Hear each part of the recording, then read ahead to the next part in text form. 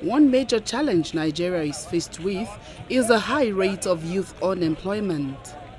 According to statistics, about 25% of the population is unemployed.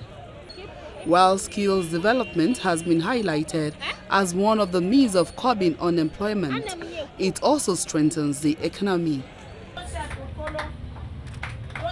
The training of people in skills acquisition by the National Council of Arts and Culture is a step to building more small and medium-scale entrepreneurs. With this alone, we can reduce crime in our society. All the gangs, if they know they have a future for tomorrow, they won't be involved in all the crime and social vices. So the Chinese are empowering their people to build a better tomorrow, which is what we are doing too.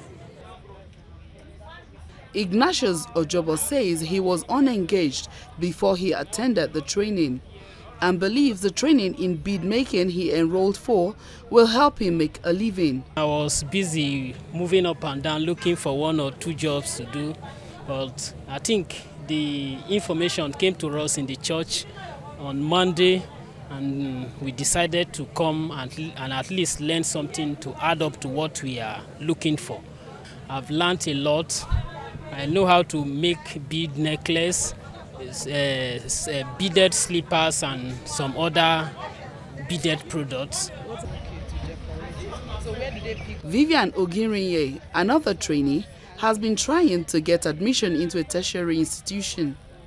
She says the training in gele tying and makeovers will keep her busy. I learned how to do makeup, I learned how to make hand fan and gele tying.